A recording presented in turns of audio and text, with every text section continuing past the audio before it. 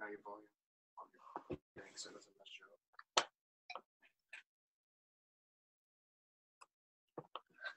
Hi guys.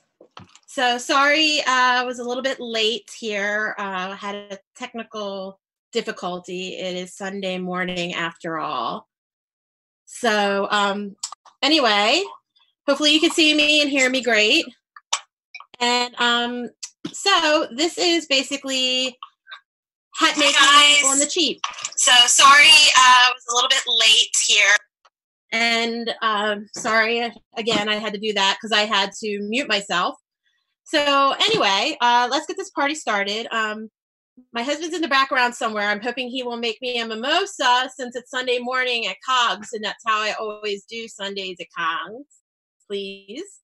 So today we are going to cover doing some web, we are going to cover doing some easy, cheap hat making things. Today we're going to use something called buckram. This is buckram. It basically, you can buy it by the roll. This is the only true millinery tool or substrate that you're going to use. It's not that expensive, and it's basically not that expensive, and yeah, like I said, you can get it online. I plan on putting a list online on my Facebook page, Design by Night Accessories, probably tonight or tomorrow. And so you'll be able to get a list of where you can get some of the supplies that I have talked about. So I talked a little bit about this yesterday, but some of you might not have been on. You can get cheap poly hat blocks basically at a place called Frank's Cane and Rush Supply. I am just going to go over really quick how you can use buckram, which is an inexpensive tool to basically block something on this hat, on this form. I'm going to make a little caplet, so I'm not going to have the whole hat. I just want like a little, almost like a pillbox type hat. So I'm going to start with my buckram. You kind of figure out a rough how big of the piece you need.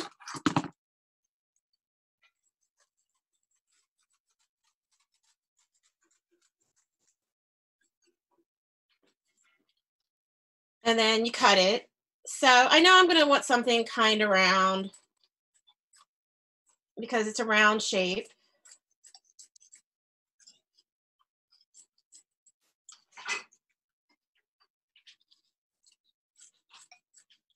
Morning, everyone. I see you're all wishing me a good morning. I think it's getting better because Michael I hear him opening champagne in the background. So, unlike wool or some of the other things, buckram is basically, it's kind of like a fine mesh setting. Hopefully you can kind of see it. Basically almost like a screen. And then it's got sizing on it. So it's got something on it that makes it like sticky and hold. This something is basically either steam or water activated. Thank you, darling. See, he's so good.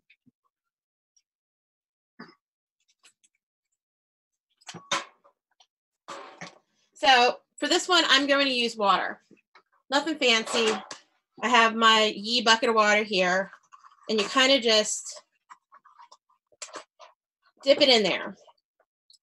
We're going to keep it in there for a few minutes.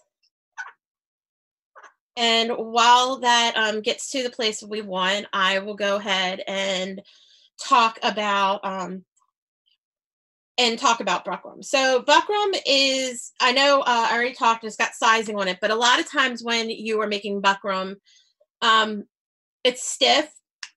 But when I am forming it on something, a lot of times basically what I do is I use 2 layers. So I'll put 1 layer down and then do another layer over it to make it nice and sturdy. Basically, you can do 1 layer. It just won't hold up as well. And basically, you can even do 3 layers if you want it really stiff. So but today I'll just do probably the one layer so I can show you how it works. And then basically after you form it onto some kind of block or some kind of form or whatever we're going to do, and I'm going to show you some oddball things. You put it aside. It's a little bit like paper mache, but the thing is, it's actually it's a fabric, so it won't really like mold, or it won't fall apart. Let's see here. Seems snarky, but I actually do want to make a tinfoil top hat. Top hat. You can totally do that. I think if you did it, you would still need some kind of form underneath of it. So you can see now this, it went from something stiff like this, and you can see it's kind of like almost like a rag. And I'm gonna wring it out. I can feel the sizing on my hands. I'm gonna kind of move this to the side, and then you kind of just drape this on. Now with buckram, basically you're always going to cover it. You're never probably, I'm not saying never say never, but you're probably not going to have it where it is just buckram and nothing else. Usually you use buckram if you want to make a fabric covered hat. Will buckram hold up in the rain at all? Yes, it would hold up, but if you get fully drenched, it probably won't. It's not going to fall apart on you, but if it gets wet again, like really soaked wet, like I just soaked this, it has a chance of losing its form. You could probably put a little bit of waterproofing on it, like the waterproofing spray, and it would help, but it's still not going to be 100% waterproof. Have you ever used double buckram instead of layering it? They have different weights of buckram, and I have used the thicker one. You could probably use it, but I always just layer it because I find even with the double buckram, it's still stronger to kind of mush it together. So you can see I have this down. It's got creases in it.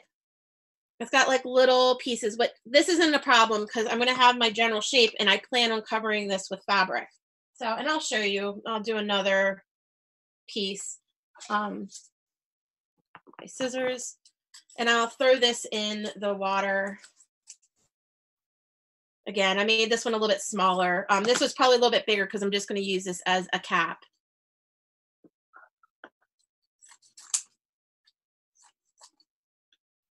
But it's super easy to work with. It's a lot easier than wool, and some of the heat activated fabrics and things that you use with millinery. You won't burn yourself. This is a really good starting place for you. You can use it, like I said, with cheap hat blocks. I'm also going to show you with, I made some weird hat blocks from, while that sits and gets soft, I'll show you some. I made some other hat blocks from just things around the house. So this, you know those cardboard boxes that you get at Michael's? This was basically a heart-shaped box that that I got at Michael's. I took the lid off of it, and then see if you can see inside. You know the can of spray foam? It's the kind that you put in, it gets really big, and then it hardens up. So basically what I did is I took the cardboard box, I sprayed it with some spray foam inside so it would keep its shape when I'm pressing on it. And then, again, press seal. Press seal, this is really important if you're gonna shape things on other odd pieces, because it helps you, it basically it helps you, if you're putting water on the cardboard, it's going to disintegrate, so it protects it that way, and B, it helps get the buckram so you can remove it from the form. That's one of the hardest things to do sometimes. Let's see here. Yes, you could totally cover buckram in foil after you have whatever it, whatever's done. The buckram would give it a nice base, so you could completely do that. Um, so back to this, you can see I did that, and here is I actually went ahead and formed buckram over the shape. So you can see it turned out. You can make it like a little pillbox hat, or the other thing I was thinking about is doing another piece on the opposite side and then putting these together so I could have a heart shape basically that would stand up, that would be double-sided. Yes, buckram scraps. I keep them, itsy bitsy little piece. I have these, and then I keep the small little pieces sometimes. When you are forming things, sometimes if there's like a weak little spot, a lot of times I will almost use these as a band-aid. I'll cut a little piece and kind of form it onto a place that has a hole. So yeah, I don't throw away much of anything. I keep all the scraps. So you can see I have another piece. And again, I can feel it, like it's kind of like a glue sort of. And then you kind of just flatten it down. If you have a more difficult shape, which I'm going to show you, I'm going to actually do the heart shape because that's more difficult. You would basically need pins and everything, but because this is what I am actually just going to take elastic, it's really good to use, and a pin.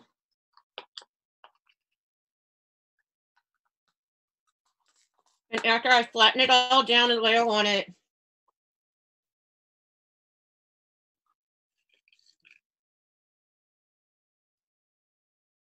put the elastic and just kind of pin it on, and then that will hold the buckram down. Um, like I said, let it sit for a little while. Let it sit for 24 hours. You want it absolutely completely dry. You can use if you want to try to quicken it a little bit, you could use a hair dryer on it. But again, just because it's dry on top doesn't mean the bottom layer is dry. And if it's wet at all, it could possibly mess up your state, your shape. And of course, my pin just unpinned. So let's try this again.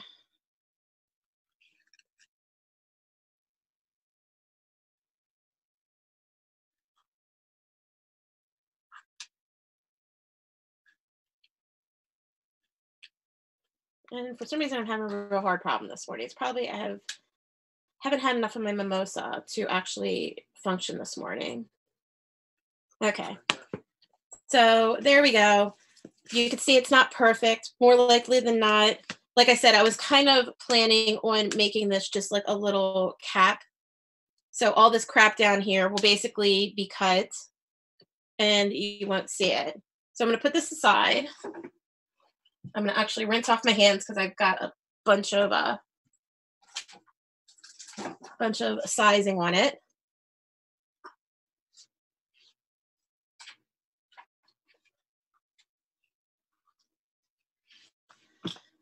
So you're talking about covering buckram and foil to actually making it, I guess, waterproof. You could do that, but the problem is if your end thing is in a foil hat and you want to use fabric, it's going to make it very hard for you to cover the hat in fabric. And I have a hat that is partially covered.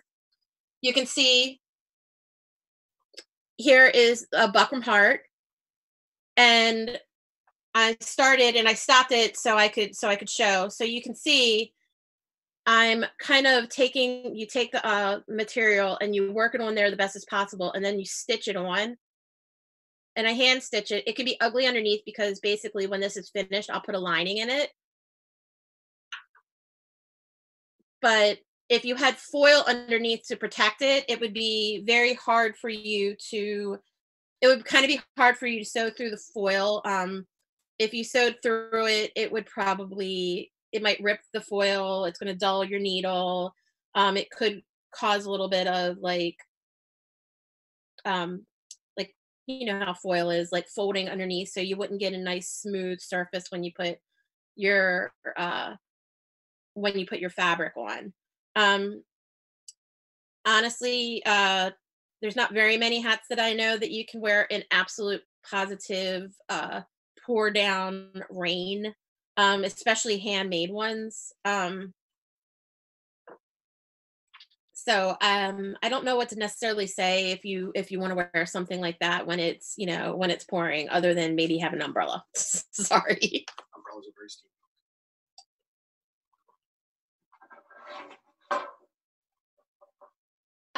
Yes, you can use hot glue.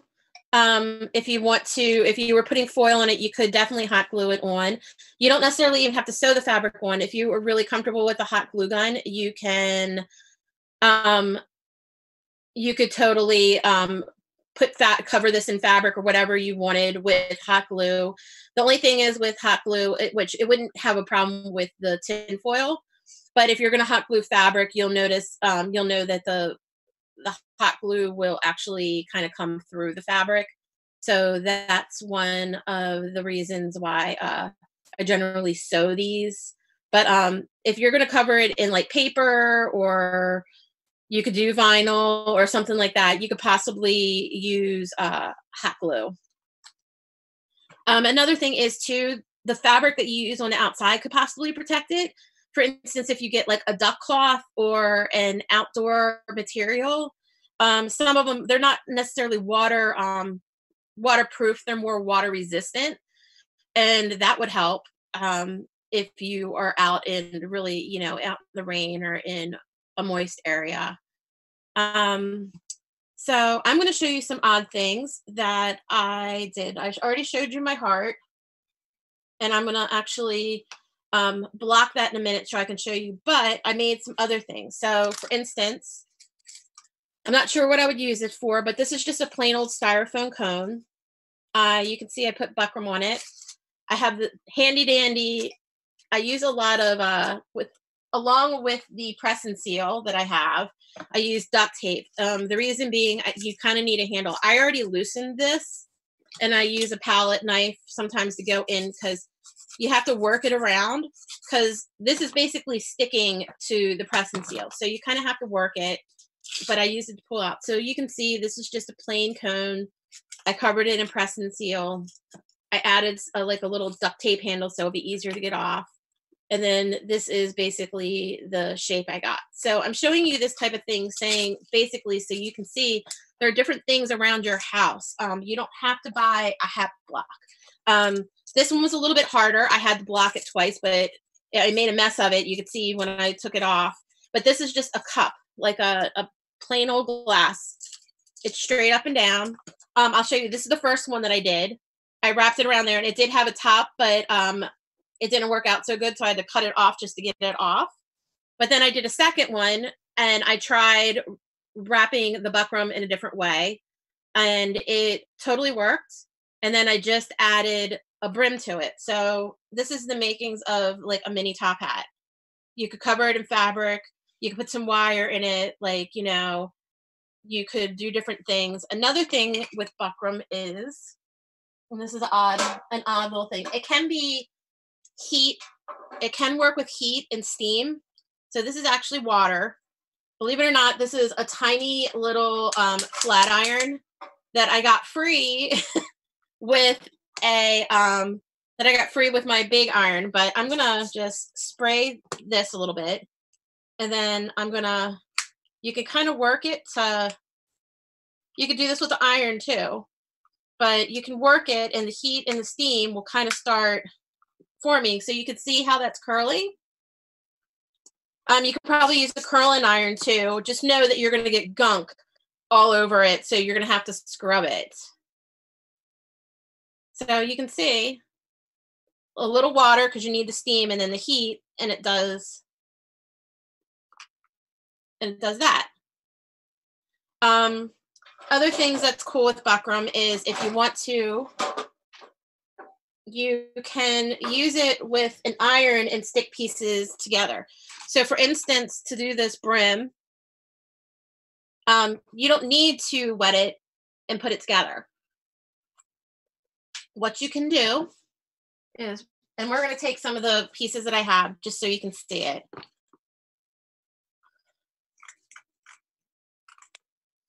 going to take these two. I'm going to get myself something to iron on.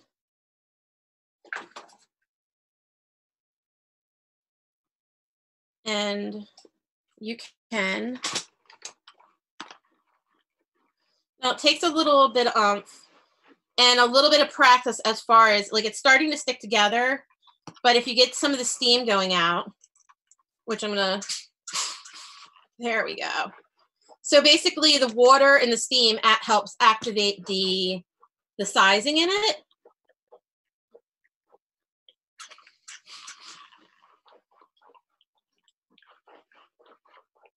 So you can see it's starting to kind of stick together.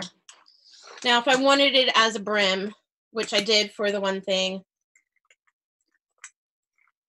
and mind you, I usually use patterns or I make patterns, paper patterns for things, but because I'm showing you this, I'm willy-nilly just cutting things. So I have that. Some of the edges are still going. So I'm gonna hit it with my spray bottle, which, like I said, this is just water, but not a lot. You don't want to soak it.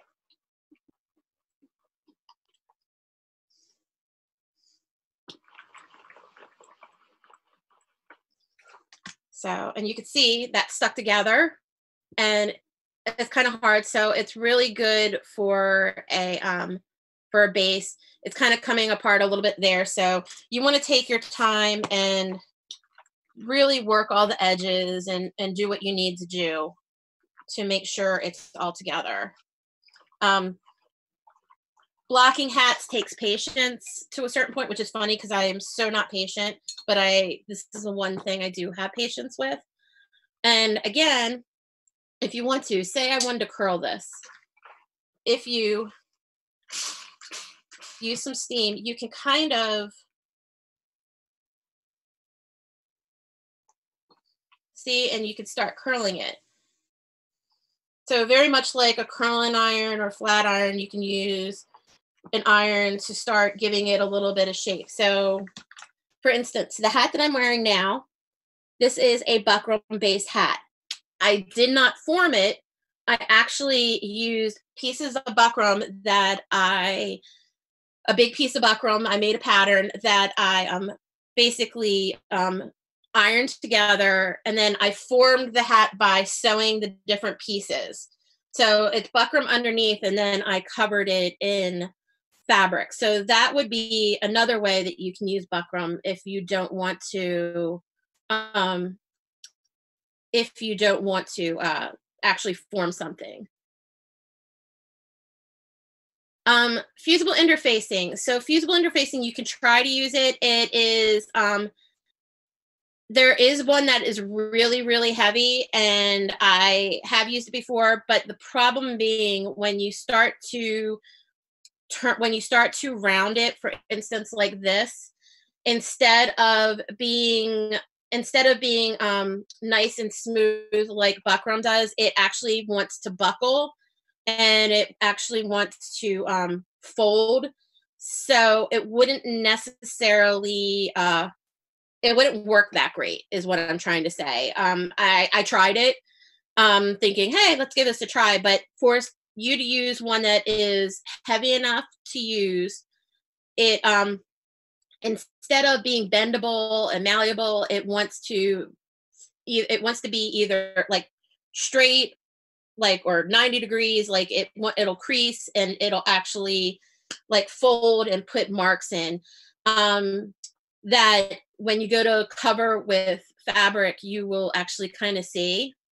However, when I am doing something like this, which will be the brim of a hat, a lot of times what I'll do is I will use a lightweight fusible interfacing, double-sided, to fuse the fabric to the buckram. So I'll have the buckram already, and then I'll put the interfacing down, and then the fabric, and then I'll iron it. So then that way I'll already have it on there. So depending how you're putting things together, you can fusible interface like a piece around like this, and then the brim and the top, and then you would kind of have to sew it together and put trim on it to cover up like where you're sewing, depending on how you put the thing on. Plastic canvas. I'm not exactly sure about plastic canvas. Is that the stuff that you use for like not needle pointing, but like, I don't know. It looks like a grid. You're gonna have to, sorry, I'm not exactly sure. So if you could kind of clean up, if you could kind of let me know what plastic canvas is, I could possibly tell you.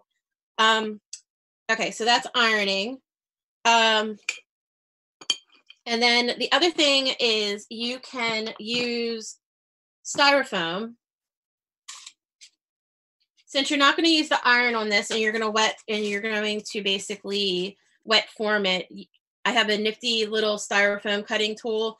If you wanted to, you could feasibly kind of sketch out on the styrofoam what shape you want. This gets really hot really quick. You can also shave this down. And this is just the stuff that you use for hats. I mean, for hats, it's floral foam. So you could see this, it cuts like butter basically when it starts. And it's just getting hot enough to do it. So I might have to wait a little bit.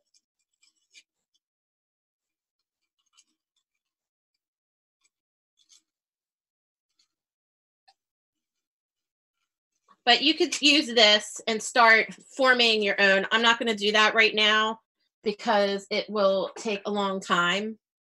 But if you form this block into a shape that you wanted, at that point, you would reinforce it with the press and seal so it's nice and smooth. And then you could basically block a hat over it. When you're going to block a hat and you're going to do a form, keep in mind how you're going to get the form off. So like this one was pretty straightforward because it just pulled out. But if you have a larger top and a small bottom, you're not going to be able to pull the form off without ruining your what you just formed. So keep in mind that, like, you know, you can't necessarily have a fluted hat because where you do the top to it, because you need to be able to take the base part out of the biggest opening. I hope that makes sense. And let me see if this is hot enough. There we go. And you can see this costs like $20 on Amazon. It's awesome. And I will show you what I did with it in just a second. I actually, here's something that I did basically last night. This is a dollar store doily. Cost $1. And I know because it didn't have sizing in it, because it's not buckram. Basically, I used fabric stiffener. Now, if anybody's ever used fabric stiffener before, you know basically it's just white glue. That's pretty much what it is. So it's like white glue and water. I usually do like a 25% water, 75% mixture. You dip the doily in it, and then you can lay it out. I laid it out. Another thing that's really nice to use is wax paper. So when you're going to do something like this, or where you're going to do a brim, like put wax paper down. That way you won't stick to, this won't stick to whatever surface you have, because wax paper makes it easy. But you can see I kind of blocked it. I use pins to keep it on. So let me take the pins off and I'll show you. And I also use, instead of elastic this time, I use roping. The roping helps you keep a shape. And then you put pins in it. And like I said, this is a dollar store doily. You can do it out of like old doilies. Like I have a ton from my grandma. But like, you know, like I said, if you're starting off, or if you don't have money, like making a hat doesn't need to be expensive. But your paper works too. I just happen to have wax paper handy, so I grabbed that first, but anything that is nonstick. So I'm going to take off I use nylon roping a lot to help form things and to tie it down. So you can see I have this, and and you kind of have to work it out. So this is where I use my palette. So I kind of separate it a little bit, then poop, popped it out. This definitely will not hold up in the rain, but it gives you a nice, cute little thing if you're doing like an indoor con. The other thing is too, I was thinking it would be cute making it into like the little, and it's got extra, and I'm not going to cover it, but it would be cute. Like you could, put it up in the back, and I could probably iron it and make a little something like this with, flowers and but it's nice. But you could see this used to be a full styrofoam ball, and I used the styrofoam cutter or heat tool to basically cut it in half. And again, I put the steel on it and to cover it up. And I did that last night, and it's basically dry this morning. And you could use a little bit of light steam and ironing if you wanted to, say, curl up the sides. So do that, and then I would probably take a little stitch and put it in there. You could feasibly make a little tricorn depending on what your shape was. That would be a super cute little like lacy girly tricorn. And then now I'm going to show you actually hat blocking on an odd shape like this. So this one is not going to be one whole piece. What you're going to do is you do the top first, or you could do, let me try. Let's see. I need to cut a piece that's manageable here.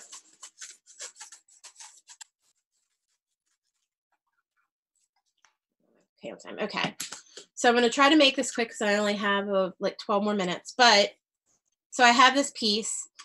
One of the first things I'm going to do is cut a piece that would go all the way around.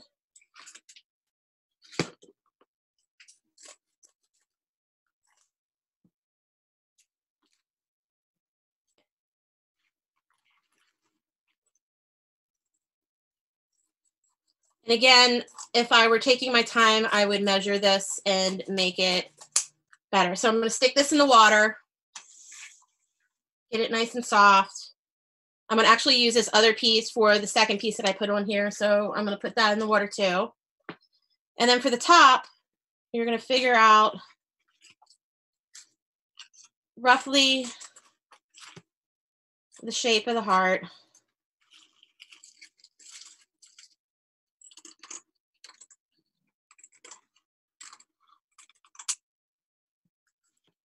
So you can see I have the shape. Now, this is where a little bit of sewing knowledge comes in, because when we go to fold this down, you're going to want to make darts for the most part. So I cut little, see if you can see it.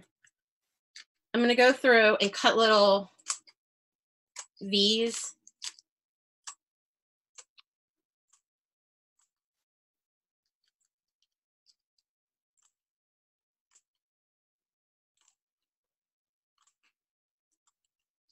They don't have to be perfect.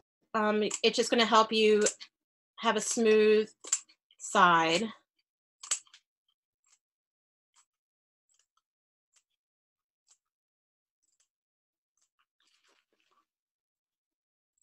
And then I'm going to dump that in. That goes in the water. While that is in the water, I have this. I'm going to go through. And because I didn't take my time to sew, like to cut a nice smooth top, I'm going to do this. And you can see, starting to form this around. And this is where the rope comes in. So I'm going to take a piece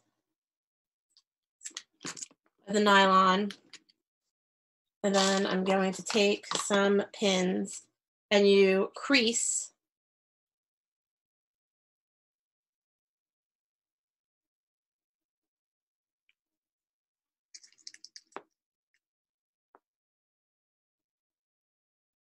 and of course I've got sticky fingers because of the glue, but you crease this and press the pins in through. So that will help keep the shape. So I'm going to go through. The buckram also, just to let you know, it also stretches as you go around. And then I've got the back part. I usually go through and pull it nice and taut and pin some of these down.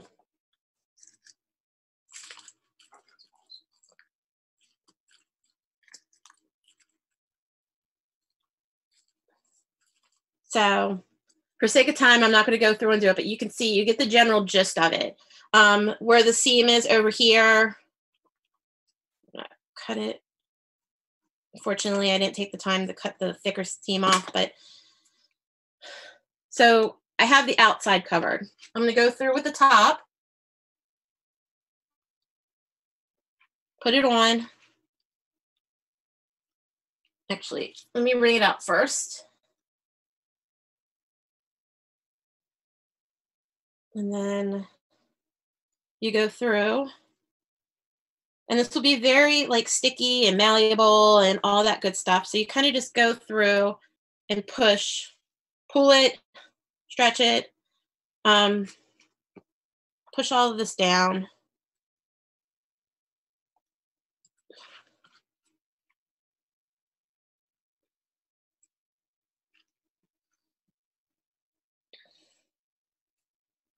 Like I said, I'm doing a really quick job here, so it's not perfect, but you can see that's the top. And then I take the second layer and I'm going to put that around also. So this is where I'm going to start because I have the second layer, pinning it all down. And actually I want to use, you can use push pins. They have smaller pins too that are millinery pins, but for something like this, you can just put push pins all the way around. And yes, these are like the push pins that you get off of, like that you use on a board or something, you know, like a map, whatever. And I'm going to do it along this edge because I want to make sure that bottom of the heart is nice and sharp. Keep going around. And I'm hurrying, so you want to make sure this is all smooth, which, again, if I'm not hurrying, you take your time and do it. It's going to stay wet for a while, so you have time to smooth it all out and make it look good.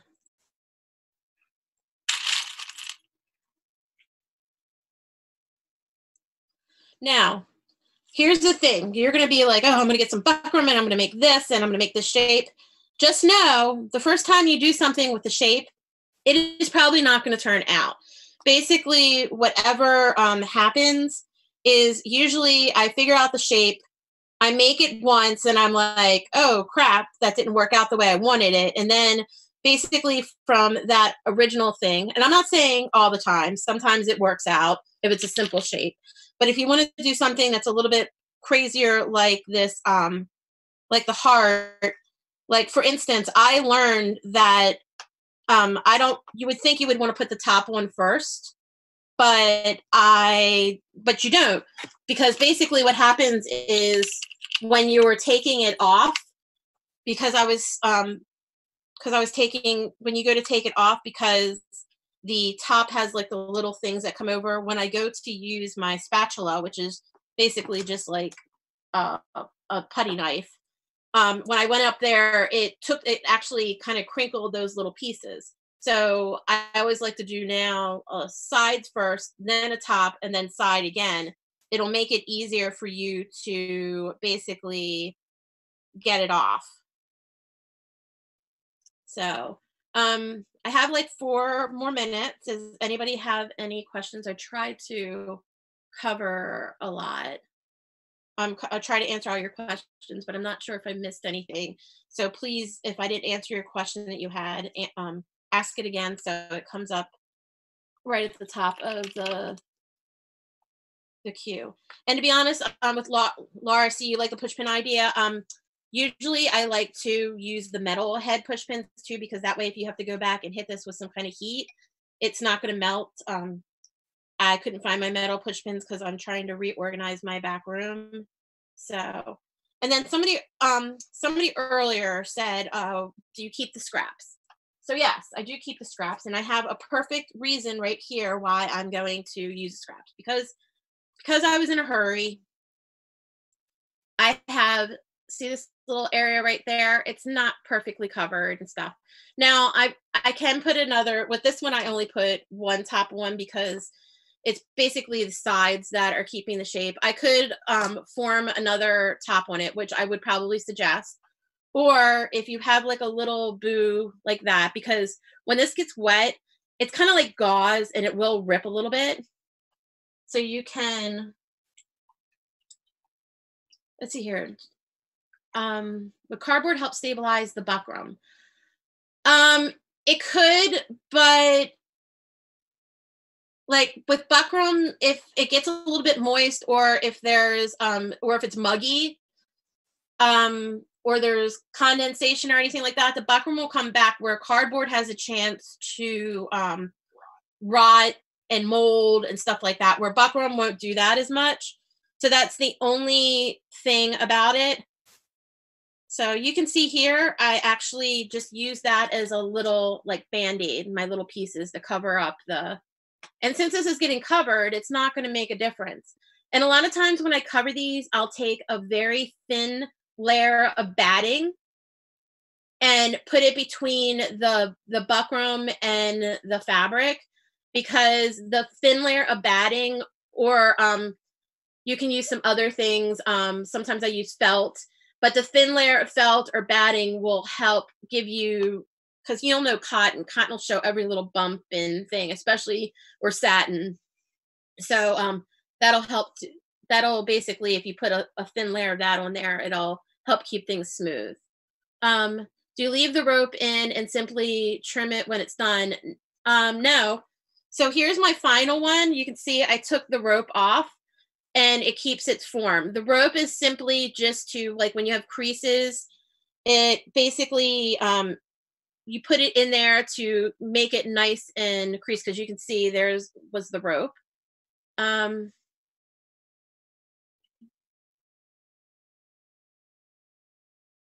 I think you have to do the top separately because you can pull that shape off.